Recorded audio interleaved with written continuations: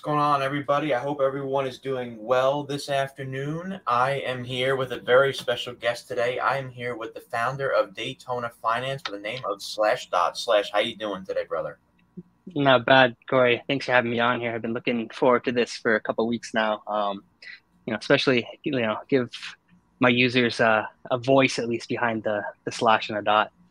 Absolutely. I know that we've been planning this for almost a month now, so I'm glad to finally have you on, brother. So I guess my first question to you is I want to ask you what, for those who may not know, what is Daytona Finance and how does it add value to PulseChain? Like, can you give a little synopsis of what it is?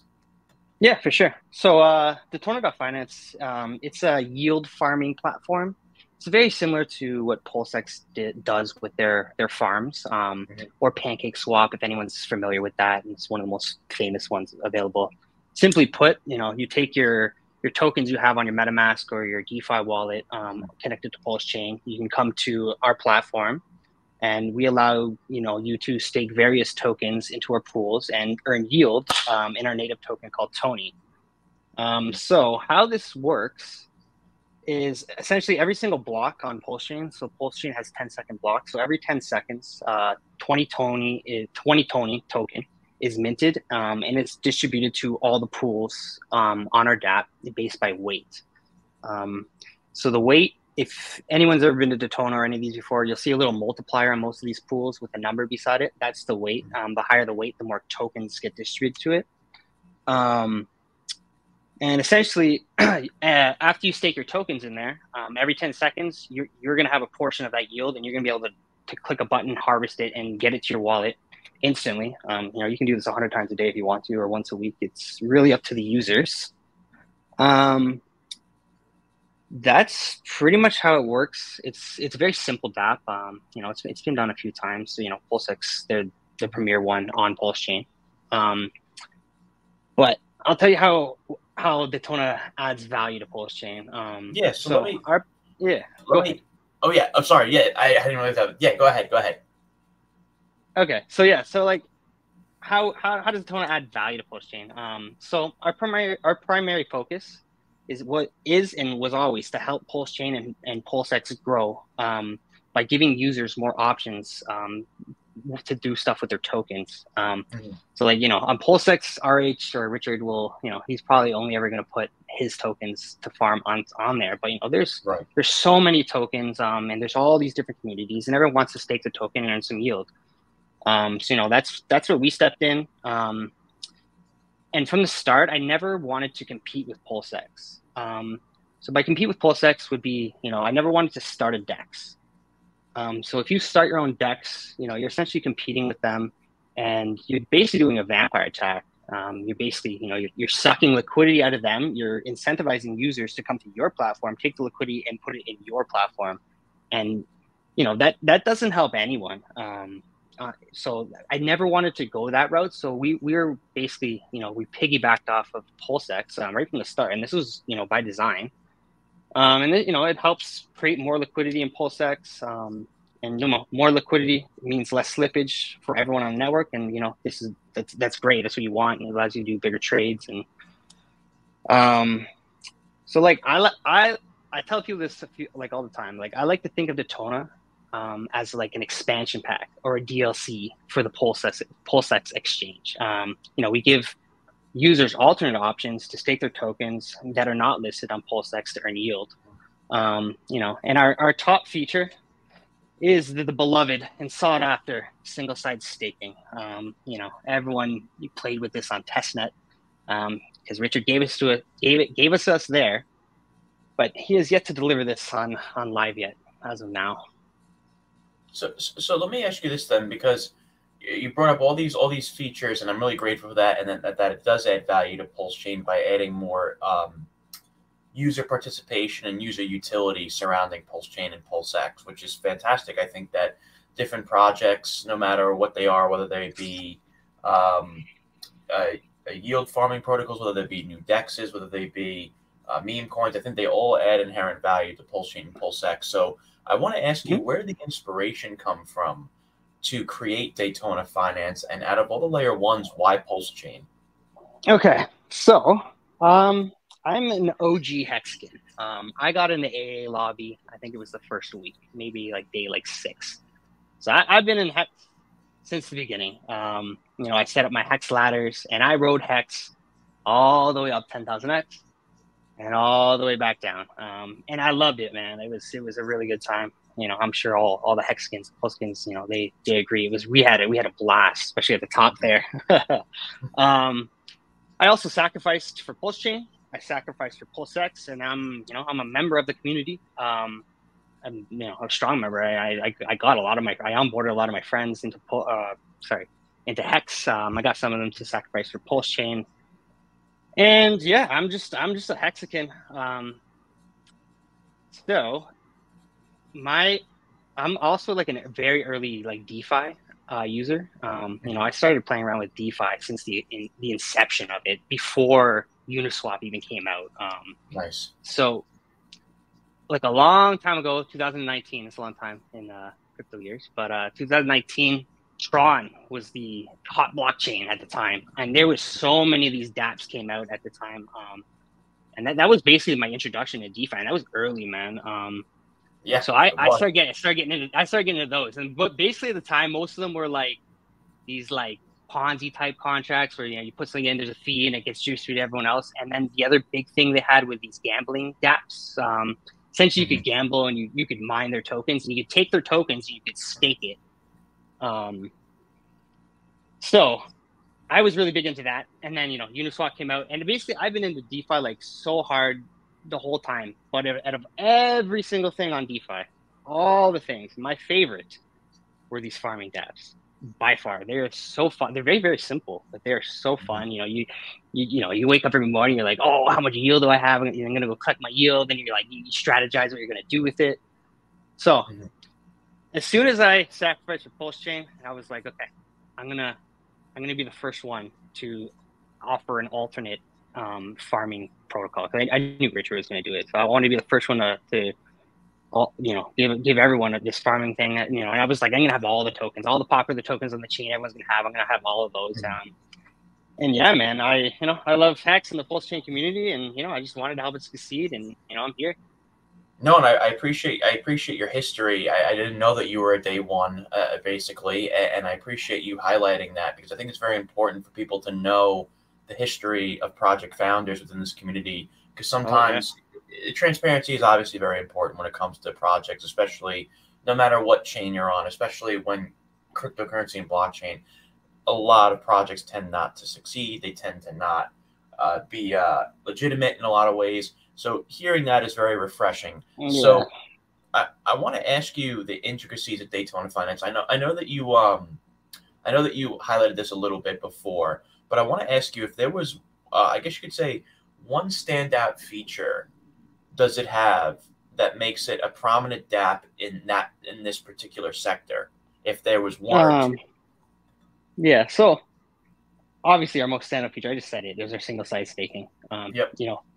Everyone wanted that. When PulseX came out, everyone's looking for it. They're like, where's single side staking? Where is it? Where is it? And it wasn't here. So, we were first to market. We launched Daytona on base. I think it was the day the bridge opened, and that was by design. I didn't want to do it first day. I wanted to do it when the bridge opened. Of course. And that basically being first to market, I think it gave us a huge advantage, and I think it helped Daytona be a massive success.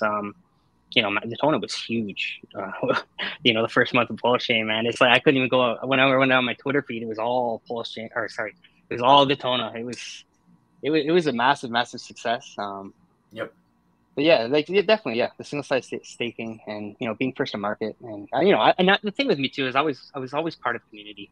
So I was with the community, talking in Telegram every single day, constantly taking feedback from users, adding new features. We would do polls to see which new tokens get added to the farms.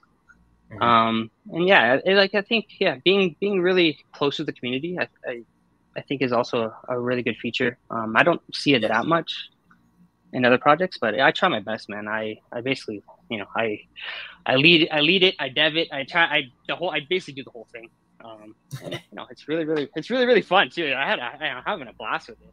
I've actually had a lot No, of I fun can with imagine. PulseChain. But a lot of fun with PulseChain. It's the most fun I've had, in crypto in at least a year. But yeah, it's been really fun. It's a roller coaster, as I everyone can see. Yeah, that's true. But And yeah. I was going to ask this question close to the end, but you brought it up, and I think it's very important to discuss this because it's the market wants this a lot. It seems like, and you were the first to bring this up to people through Daytona Finance, and we see this with PulseX, and it's not present. And what I'm talking about is single-sided staking. Mhm. I want to ask you, in your opinion, since Daytona Finance has single-sided staking, you guys didn't get $1 billion in sacrifice funding. No, You guys we did no didn't get that. sacrifice. You guys did no No sacrifice. sacrifice. No sacrifice. No pre-sale. I had some dev coins. I minted for myself. Yep, I didn't even use them. They're literally still there. Yeah. exactly. So Yeah. you, yeah. So my question to you is then, with a product that has $1 billion in funding, why Mhm. doesn't, in your opinion, given the fact that you've created single-sided staking for yourself, I mean, not for yourself, but for your product, why do you think PulseX has not have single-sided staking yet? Well, why do you think this delay is occurring? Yeah. So this is a very interesting, question. It's probably controversial. But what I think is my best guess is Richard. He wants people to sell. He doesn't want that. Richard's like a big guy. He said it in many streams. He wants he launches something. He wants to shake out the weak hands. He said it multiple times, man. He did it with Hex too. He wants to shake out the weak hands early. So preferably at the bottom, scare everyone, scare the living lights out of every single person holding Pulse or Hex or whatever. And people are scared right now because it's down Yeah. hard. Yes. Um, and I think that's by design, man. I think he wants people to sell at the bottom. In my personal opinion, that's what I think. And if you add single side staking, you're incentivizing people to hold, not to sell. And like in that, so like if you offer someone single side staking and yield on it, like they're happy. Even if the price is going down, people are happy they're getting their yield and they get something to do every day. Like they're Mhm. happy with that, so they're less tempted to sell. And honestly, man, that's what I think it is. I think he's just trying to shake people out. He did it with Hex. He's mentioned it many times before. Hex, how many times? Hex did 10-80% dips on the way up. It was a Right. roller coaster. It was also a magic carpet ride. It was fun, but that's what I think, man. I think he's gonna drop single side staking eventually. Of Probably, course. So do once I. we start trending up again, and he wants people to hold now. Yeah, man. I think he's gonna drop it, and I think it's gonna be a massive success. I'm sure the day he puts it out there, PulseX I'm assuming it's gonna be PulseX at least in the single side staking. It'll probably go crazy, man. And I That's my best appreciate. I guess. appreciate. I'm sorry. That's my best guess. Go on though.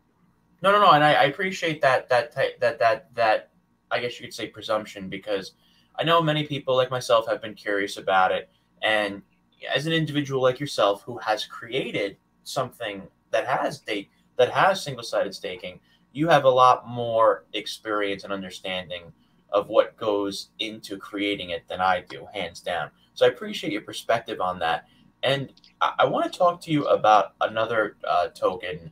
I want to talk to you about the token that you highlighted, which is TONI, native token of Yeah. Daytona. And how does it work? And what is its utility? And what is the incentive for individuals to hold it? Yeah, so the TONI token, it's the native currency of Daytona. It's actually named after Tony Montana. If you haven't noticed, Daytona has like an 80s Miami Vice, gangster Yes, type theme. And I thought it was very fitting. The ticker looked really cool too. It was actually the last thing I did. absolutely. I didn't name it Tony until I think it was like maybe like 5 days before release. I I had like it. everything planned. Every single thing was planned out except for the name of the thing. I even had the logo of it. I was just like, what do I name this thing? Anyways, I picked it. So sorry. So for utility, essentially like how Tony works is, yeah, I was saying before, every block 20 TONI are minted, and they're distributed to all the pools on our dapp. I think we have like 40 pools, so there's like literally 40 different options people can, come to and stake their tokens. But the TONI pools in particular, they have a very high weight compared to everything else. Let me check. Like the single-sided staking TONI pool has a weight of 27, where something like let me see, Hedron has a 1x. So like, and about all the 20 tokens that get distributed, if 27, X is going to go to TONI. So it's like, picture there was 100 and we only had 2 pools.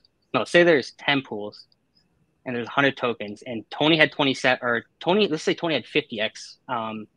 It would get 50 of the tokens, and then the other 50 would go to all the other things. So people are incentivized to, hold TONI because they can stake it for higher APRs. They can provide liquidity, also stake those liquidity tokens for very high APRs. And the TONI pools, they're all no fee. So all the other tokens, they have a fee. It's like a 4% deposit fee. So none of the TONI token pools have that. So essentially, you can just keep compounding. You don't lose any money in fees. The fees actually too, they're like, it's an interesting concept. It's so like, if you just give TONI out to everyone who stakes, there's basically no value to it. So if there's no risk to a token, there's no value. So like, people always ask me about the fee, and like you need the fee. Because you don't have it, you're just giving tokens away, and there's literally no value to it. The only time we let people, get TONI without, risking something is if they're buying TONI or farming it and holding it and then farming with it. That's basically the TONI token, though. No, and I appreciate you highlighting that, because I think there's value in discussing and highlighting the utility of a token on a platform, because let's face it, there's so many products out there that don't need a token but have a token, and it seems it seems like though in Daytona Finance, TONI plays a vital role in the longevity of this particular product. So I want to ask, in conjunction with TONI, I want to ask you about the farms and pools that exist on Daytona, because I know that you brought up farms and pools before. So how do these farms and pools stand out? Yeah, so we offer, so let's say farms is like, when you take 2 tokens, you go to PulseX, you create a liquidity pair, and then you get your token. So we call them farms. So you take your LP tokens, you put them in the farms, you gain yield. The pools are the single-sided staking. You just take a single token. You don't get any impairment loss. You stake it and you just gain yield. I'm sorry. I lost you for a second. What did you say? Sorry. Sorry. No, yeah, you get yield. Okay. Sorry, I lost you for a second for some reason. I don't know what that was. Okay, cool. So I want to ask. Oh, sorry. No, sorry. Yeah, I actually lost my train of thought there. Okay. We basically offer like all the popular. We try and offer all the like single-sided staking and farming for all the popular tokens on PulseChain. So basically, I vet, every project that comes on there. I'm looking, man. Like, I'm big into crypto and DeFi, and I'm looking for interesting projects that come out. And when I see something, interesting, I'm like, okay, this is cool. I'm obviously going to probably buy into it myself if I think there's going to be opportunity there. But then I will, I'll be like, okay, this is good. I'll vet it. Okay, there's no, maybe this thing doesn't look like it's going to rug. If prices have pumped too much. So like, if I drop a pool, people go buy it, they're not going to get wrecked. Then I'll add it there. It helps grow our community, because we grab other communities. We bring them together. Because everyone's just coming to Daytona to get their yield in TONI. But yeah, everything is vetted. We try and every single popular token we try and put on there. So like, we just added TYRH, cool. Which is was very popular, maybe 2 weeks ago.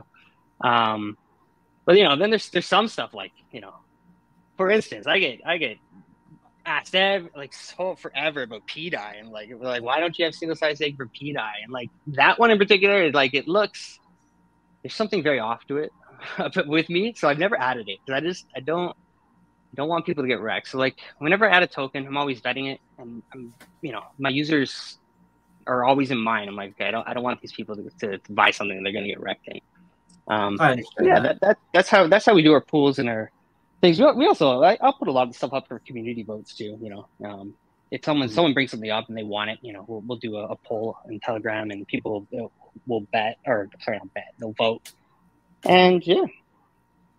Absolutely. No, and I appreciate you highlighting that. And guys, before I go to the last question, I see there's 42 of you in here.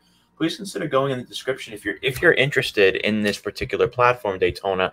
I put the Twitter link for Daytona Finance in the description.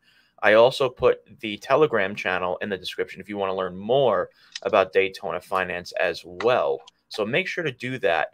Make sure, if you're interested, make sure to follow those two links so you can learn more about this product particularly. And please make sure to like, share, and subscribe, and consider donating to the channel through Super Chats. It does help the channel very much.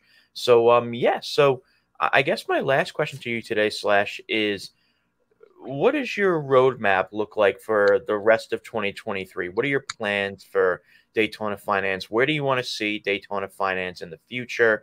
And what is your Mhm. what's your goal? Yeah. So I have actually have a ton of features planning to launch, this fall, winter, Q4 of this year. Awesome. The first feature that we're going to be releasing, and I've told a bunch of people about it. I haven't told all the details. I'll give them, or some of them now though. We're going to be launching a collection of NFTs. Nice. And these NFTs they're pretty cool. So like I'm an AI engineer as well, as a Oh, blockchain sweet. engineer. So like before I did the Tona, I was deep into AI and I was doing like creating models to generate imageries. I was deep into that, so I'm very, very good at it. So I actually created specialized models to create these NFTs. You actually see one of them. If anyone who's been on the Daytona on the main page, you'll see like there's this like this cool looking image. There's a guy and a girl, and there's like a Pepe the Frog looking guy there. Like I generated that with a model that I trained specifically for Daytona Finance, and I can basically do prompts and just generate anything I want in that type of style. So all these NFTs are going to be very, very cool. They're not going to be like just like a monkey and they all have different hats or a different shirt. They're all going to be very unique, and they're all going to have to do with they're all going to be in the same style, but they're going to be very unique, and they're all going to have to do with different things with crypto. So you're going to see ones of Richard. You'll see some of maybe Elon or Doge or just everything in crypto. I think we're going to have about 100. That's what I'm thinking right now. It's going to be 100 collection. And it's going to be different than a lot of the NFTs you saw before. So a lot of them, you just went there, you click mint, and you just got it. You just paid, whatever, and you got it.